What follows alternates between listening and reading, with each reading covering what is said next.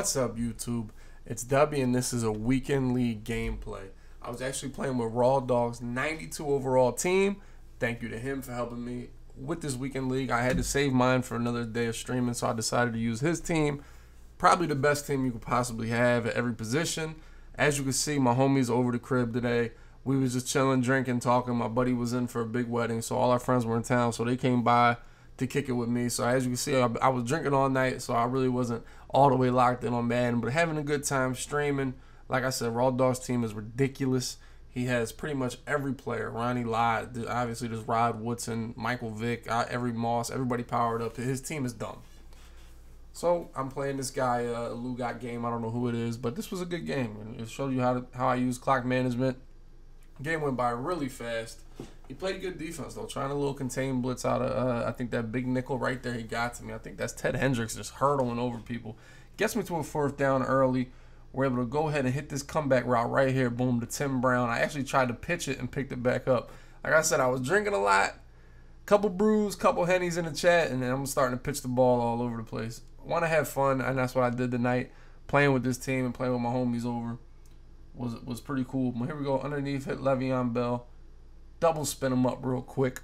Every bit of this offense is a New Orleans offense. The link below is to purchase this ebook. If you see anything you like, see anything you want to be able to do, if you want to win weekend league games, you need this offense in your life. So this was the first drive, pretty much underneath right there, Tim Brown. I tried to pitch it again, and luckily I'm goofing off, and Lane Johnson picks it up, gets it in the end zone. Boom, right there. We hit the little baby dot. So I believe that's Julio Jones. Julio Jones with the touchdown catch. Diamond Julio Jones. So we went down the field fairly easy the first drive. So many completions, we almost took the whole first quarter away from him. So that's good. Let's put some pressure back on him for him to be able to go ahead and get some points here. And first set, he comes out in split close. Obviously, this is popular offense in Madden early in the year. And that's what he's running over here. He dumps it off. Tyreek Hill, got to respect the speed. But if you don't let him get started, he can't burn you. Scream at him again. Actually able to come back and picked off the tipped pass with my user. Floated up in there right in the middle of the field. Great play by me and Sean Taylor. Tried to go up top to Randy Moss, and Vic overthrows it. Take the short one. He's wide open. Well, there he goes. He gets me with a little contain. He switched his defense up. He was running that big nickel. Now for the rest of the game, he's just DB fire. Straight DB fire. Able to hit a laser there to Tim Brown over the middle. That's Tim Brown upgraded. We have Tim Brown, Randy Moss, and Julio Jones, I believe, are my receivers.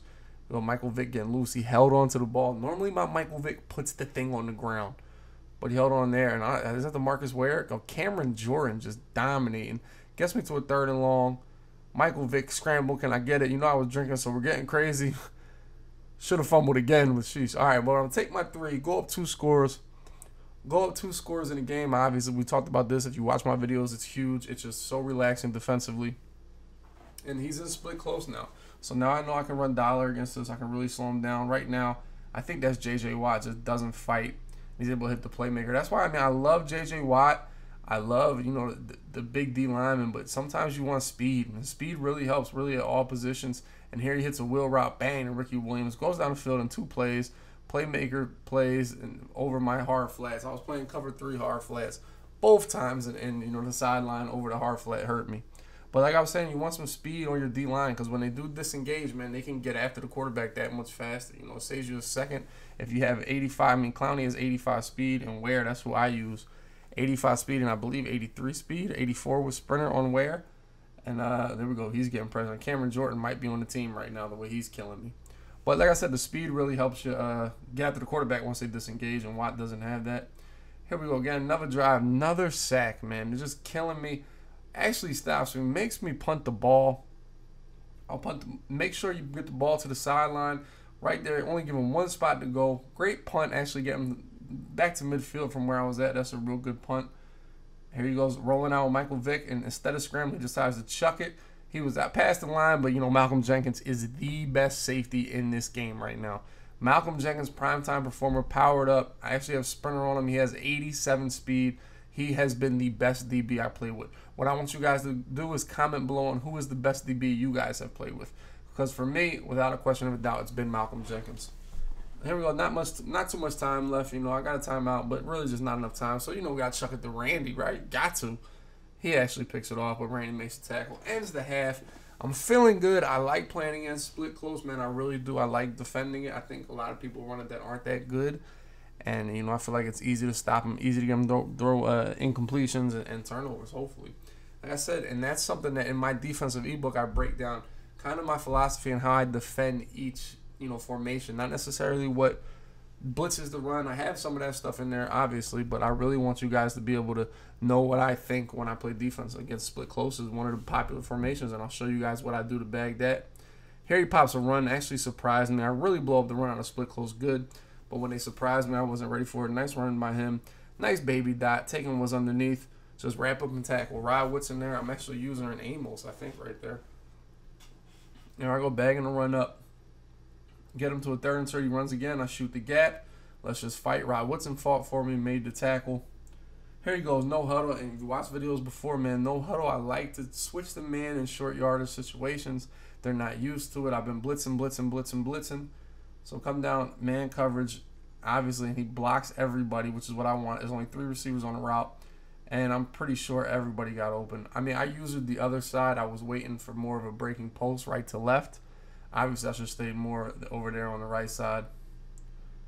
And he was able to hit that dot. Nice play by him. Over there, he gets it over Amos. Amos being short kind of hurt me there.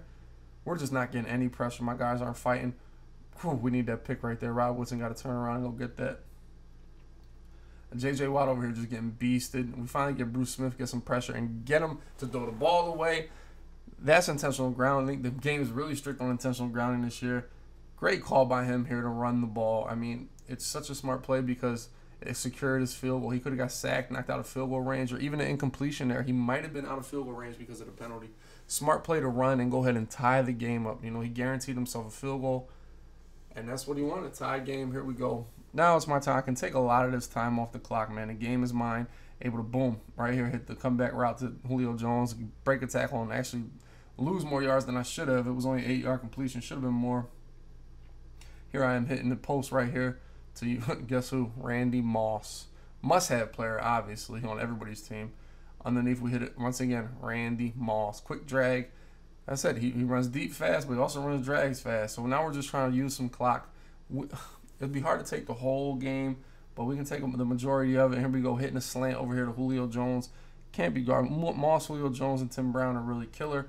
Blows my draw up right there, and he actually uses a timeout. Here I go. Just want to get the completion, stay in bounds, and I pretty much throw it out of bounds here. Just a terrible play because it saves him a timeout. It stops the clock. Almost better just running and making sure that he uses the timeouts, or we take more time off the clock. That's what I do here on 3rd and 14. Pretty much just, you know, surrender. Like, okay, fine.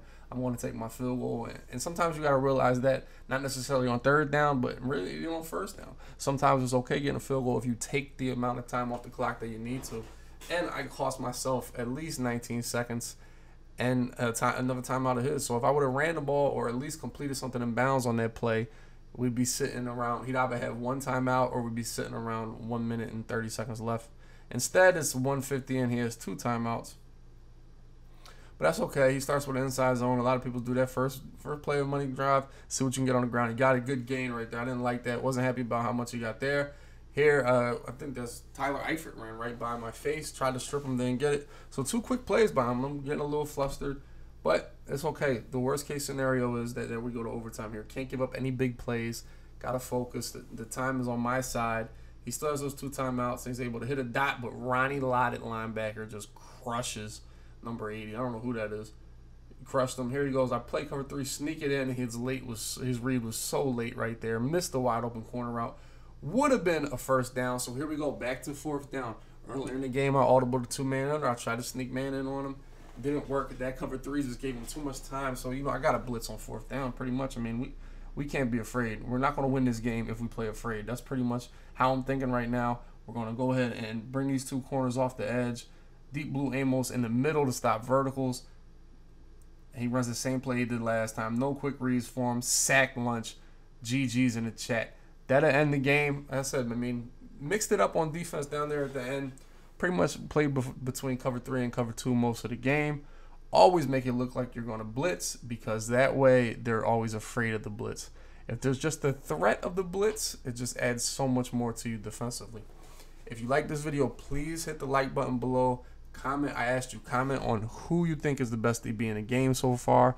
For me, it's Malcolm Jenkins, followed closely by my guy Pat Pete. And that's it. I hope you like these videos. I'm going to keep pushing them out. I just got over 10,000 subs on YouTube. I really appreciate you guys watching all these videos and putting up with them. Nerd!